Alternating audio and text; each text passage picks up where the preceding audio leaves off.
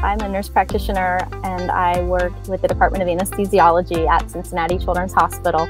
And something that we manage every day is kiddos who come to the hospital and feel quite anxious. Studies have shown that the highest point of anxiety for kids who are about to have surgery is when we roll them back into the operating room on a stretcher and we put that mask on their face to have them breathe gases and go off to sleep. And so I really wanted to find a way to help make that easier for kids. I, had this idea of what if we could connect this mask to a video game, and then it transforms it into a game controller.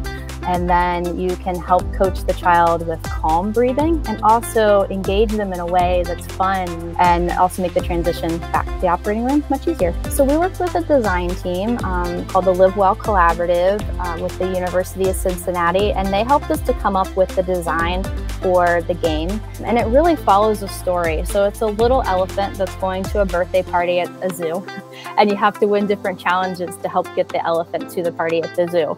And they really intentionally designed this in a way that it sort of connects the preoperative area to the operating room where they're induced, just so that you continue to have something fun to do at every stage in pre-op, as you transport and roll back on the stretcher to the operating room, and then as you're actually breathing the air to go off to sleep.